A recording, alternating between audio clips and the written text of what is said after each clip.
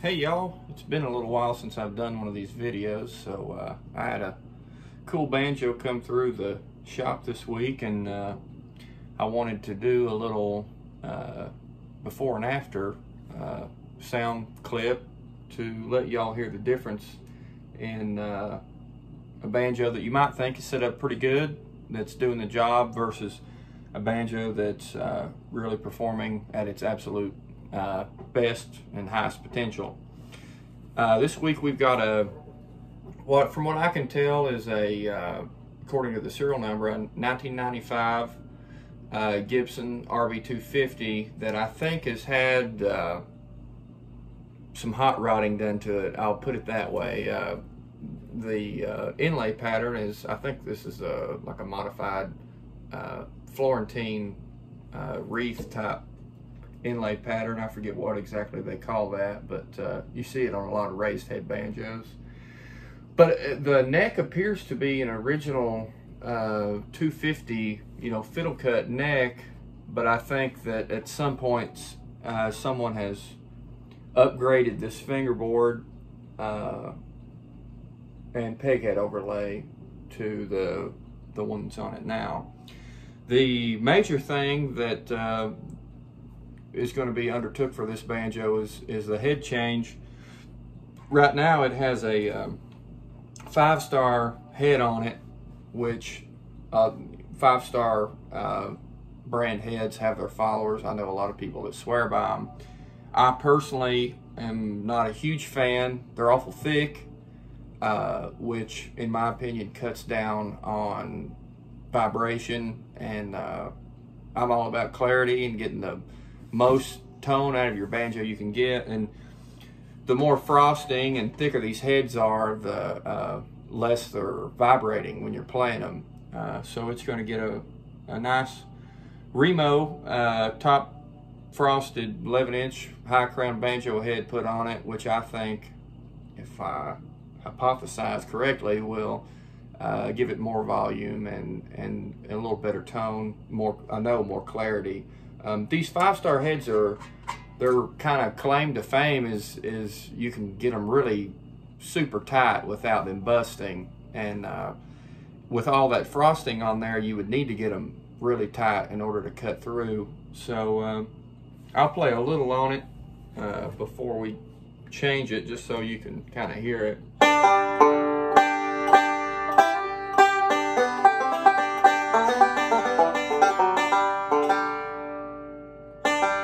The main thing that I notice in this banjo right now is the 3rd string, kind of tubby and muddy sounding.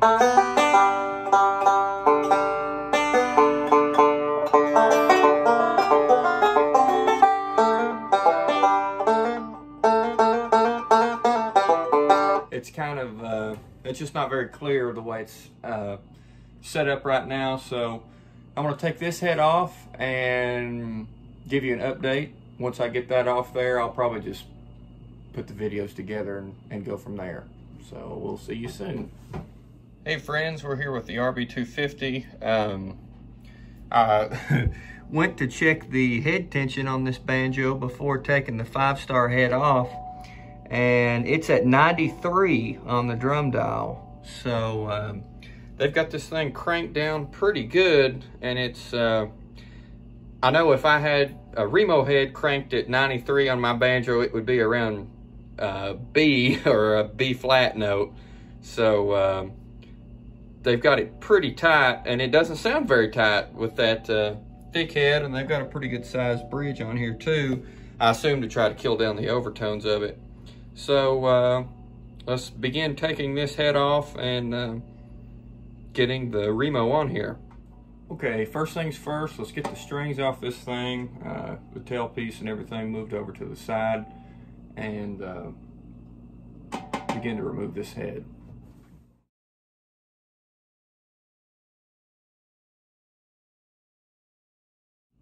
All right, we got the strings removed and the tailpiece off here.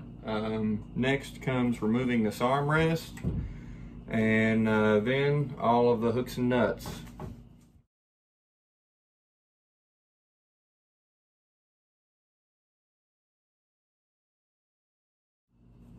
Now you'll probably notice in the sped up video that I alternated 2 here and then went over here and did 2 here. And a lot of people do that when tightening a head, but when they loosen a head, they just start going around. I find if there's a lot of tension on the head and you let too much tension off on one side, this one was up to 93 on the drum dial, so it was pretty tight.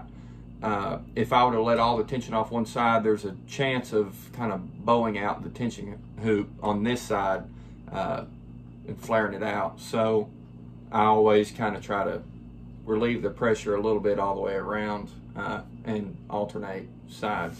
So let's get this tension hoop and head off. And here comes the tension hoop and head. Usually these make a really gross sound when you peel them off if they've been on for a while. I don't know how long this head's been on here. Not too extremely long. It doesn't look like it's got a lot of play there, but the inside of the tension hoop's pretty gross in places. So we'll try to get all that off before we put him back together. Okay, we got the 5-star head off, and we got a brand new Remo top frosted 11-inch head that we're going to put back on here. The difference in the weight on these things are pretty crazy. This thing is a lead sled compared to this Remo head, and I guess a lot of it is in the crimping, the metal ring and stuff on the side, but it's also pretty thickly frosted, and there's even some, looks like maybe overspray on the bottom of it. It's interesting to hear the difference even in just the plastic. Listen how dark that is compared to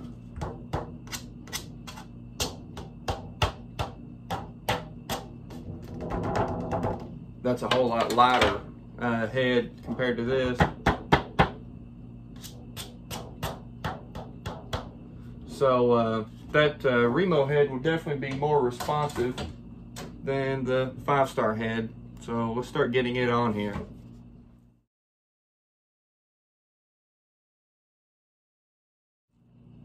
All right, we've got our nuts just kind of snug now back on, and got the tension hoop in place and the head kind of set where the logo will be hid under the tailpiece. We've got our flange lined up to where we know it hasn't moved, and the tension hoop neck notch lined up with the neck. So now it's time to begin tightening this head back up to tension.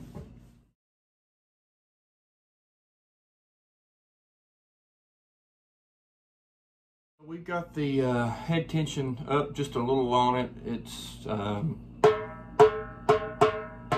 sounds like maybe an E note, so it's still pretty loose, pretty spongy feeling, but it's getting there. The main thing at this point, before you get your bridge and everything on, is just keeping an eye on the tension hoop, making sure the head's coming on evenly, and going around the head.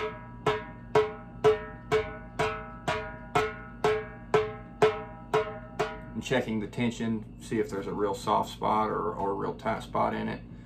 And we'll probably get it up just a little higher and then start putting bridge and strings on and go from there.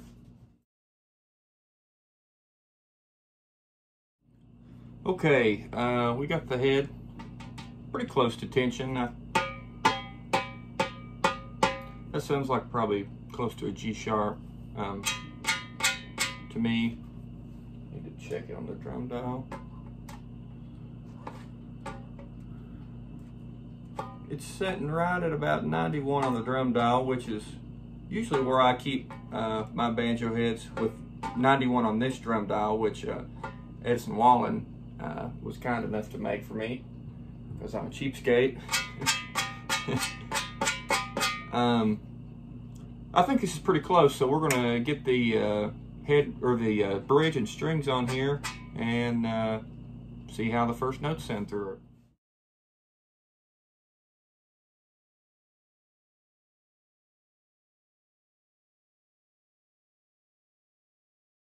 Okay, we got the strings on here now. I'm gonna clip them real quick. I just clipped the 5th string. We'll get this thing in tune and kind of see where we're at. Hopefully we won't be too far off.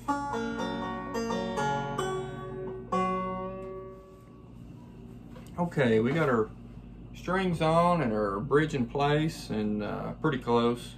And let's see how she sounds now with this Remo head.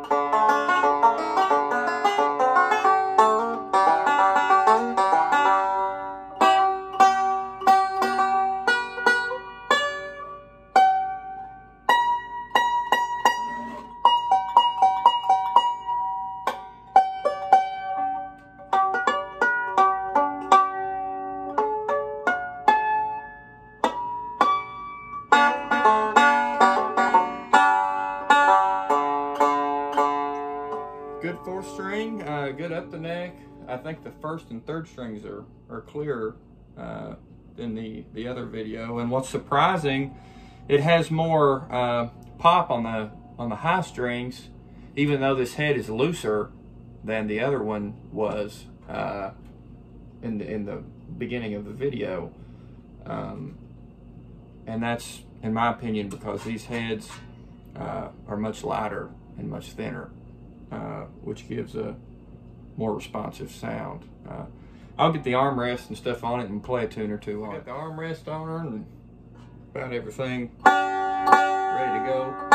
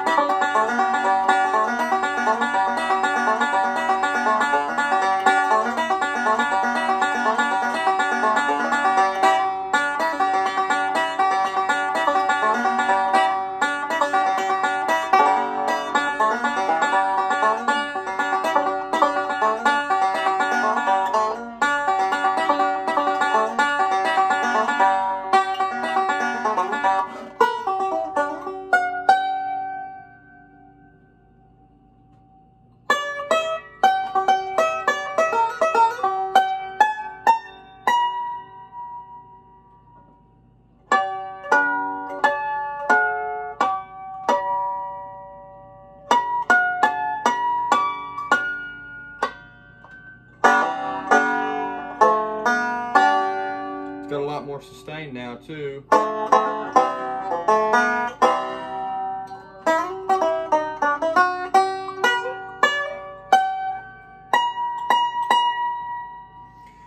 You all can draw your own conclusions from this video. I just thought I would put it together just while I was getting this banjo together this evening, and I know there's always big debates on banjo parts, bridges and heads and string gauges and stuff, but that's the differences between a 5-star head and a Remo. Like I said, I personally prefer a Remo, but I know a lot of people that prefer a 5-star, and that's okay too.